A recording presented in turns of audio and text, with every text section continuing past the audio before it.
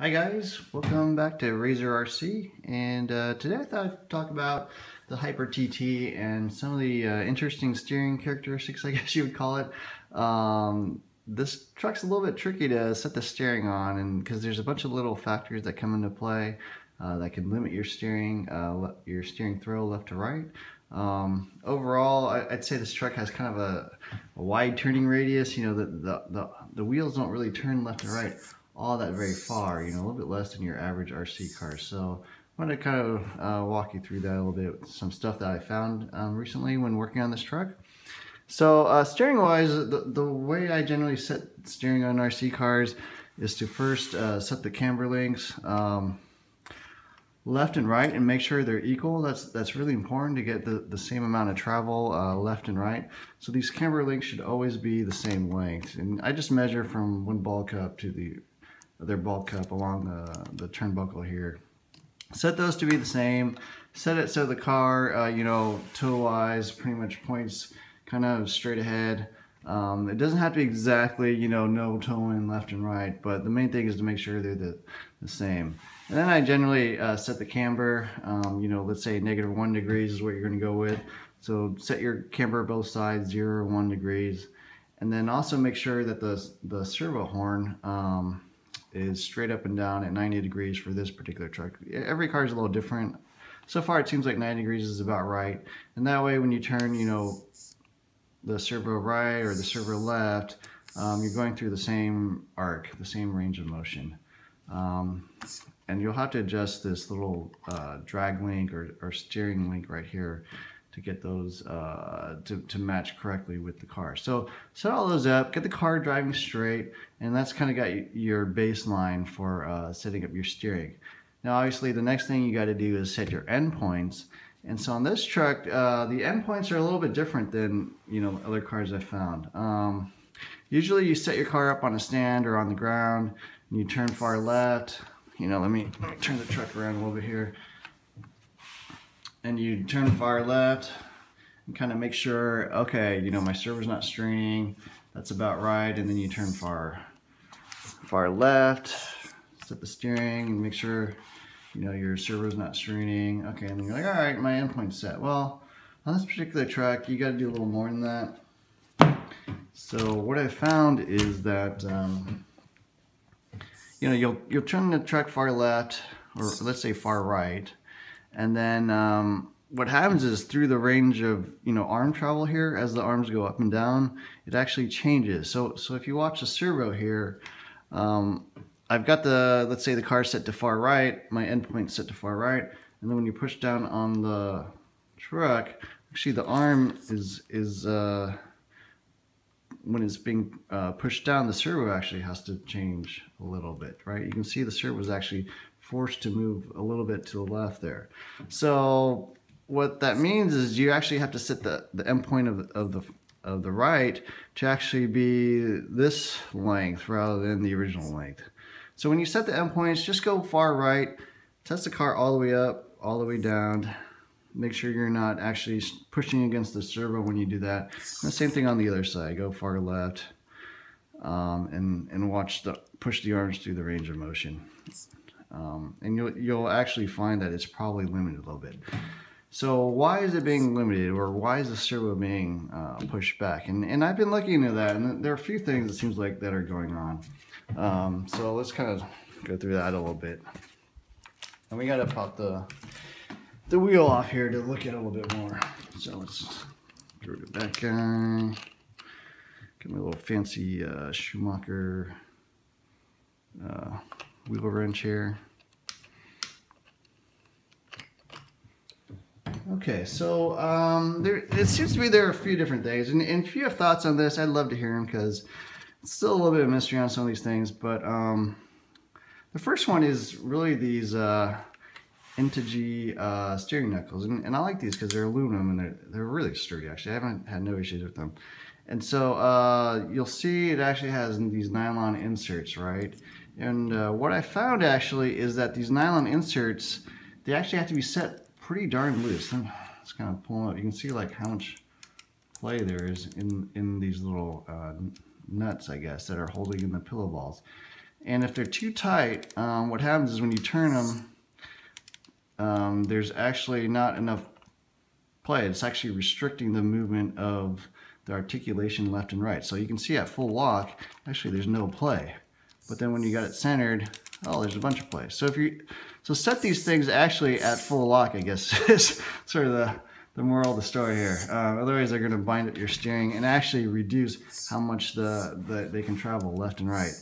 You also want to be careful with these because they're nylon and they have really fine threads, so you don't want to strip them. They do actually tend to get a little bit loose over time, I found, so you don't want to be tightening them and loosening them all the time. Basically just set them and leave them if you can. I found maybe putting a little bit of CA glue on the threads, just a tiny bit of some tire glue or something on there can maybe help the threads if they're starting to get kind of too loose. Otherwise, I haven't found another supplier for these. So that's one thing. The second thing is that if you look at this is the original steering knuckle. So the original steering knuckle looks like that, and these holes are basically where the pillow ball articulates through. It goes around in sort of a circle around these things, and you'll see that they're actually slightly ovaled, right? It's a little bit hard to see in the camera, but they're not exactly rectangular. There's a little bit of a curve to them. And then also, you'll see that they're actually kind of beveled in the window. So they actually allow the pillow balls to kind of come in at an angle and not hit anything. And I found with the Integy steering knuckles, that's not the case. They're just kind of a perfect cutout, right? They're just kind of rectangles and they're just sharp edges. So if you kind of take your Integy steering knuckles and just grind them down, sort of like an oval here, and then on the sides is really the main one. You don't really care that much about the top, but on the sides, grind them down, kind of bevel them a little bit, kind of chamfer them, as they like to say in the RC world, chamfer them a little bit. You actually get a little more articulation left and right as you kind of go through the range of motion. So it's really the up and down that will get affected. And I don't know if I can really see it that much in here, but you can kind of see with mine, I've ground them down a little bit, but so they're a little more ovaled here, right? And you'll get a little more range of motion that way. Yeah, so that's pretty much it for the steering knuckles. Grind them down a little bit. I think they'll help. The other funny thing you'll see is with the servo saver here. So I found actually that the stock turnbuckle, let me grab one. So the stock turnbuckle is obviously just straight, right? It's just straight up and down.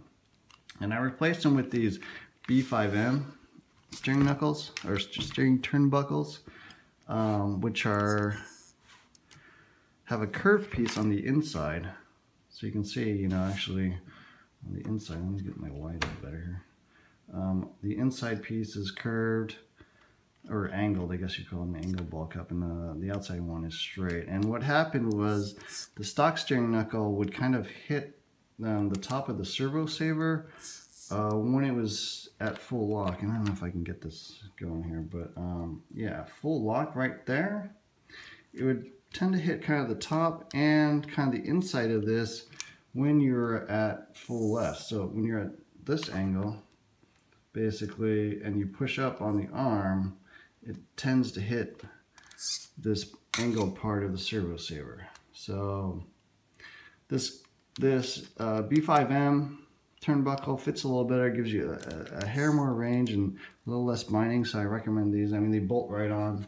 I'll put the part numbers down in the description, but that's a nice little upgrade. It'll give you, a hair more articulation. The other thing to watch out for is this, what do you call it? It's I guess the nut or whatever that's holding on the Ackerman bar. It's got a set screw in it that can also hit part of this servo saver as well. So you want to make sure, when you go left, it's clearing the servo saver here and not hitting this, hitting the little grub screw on there. So those are kind of some little tips. I end up, for this B5M turnbuckle, I end up putting a little nut. This is a excuse me, an 8mm ball stud washer, or ball stud. So that seems to be about the right length, and then nothing clears there. And then if you try to use a different ball stud that's too long, or a different turnbuckle that sticks out too far, you actually will end up hitting the hinge pin brace on the bottom. So this one actually seems to work the best that I found so far. So those are kind of just some quick tips, tricks. Hopefully they'll help you find a little more steering out of your Hyper TT. Yeah, I'm still kind of trying to figure out. There's actually also a fair amount of bump steer in this truck. So this turnbuckle angle is very sharp, especially as you come to full extension or full compression of the arm. It really kind of pulls in the steering knuckle, but it's actually fighting against the little cutouts of the steering knuckles on the inside here. So grind those down, and I think you'll find a little more steering through left or right. So I hope you enjoy this. Like, subscribe, provide some comments, whatever. You know, if you found any other little tips and tricks about this truck, I'd love to hear them as well. Thanks again, and see you guys in the next one.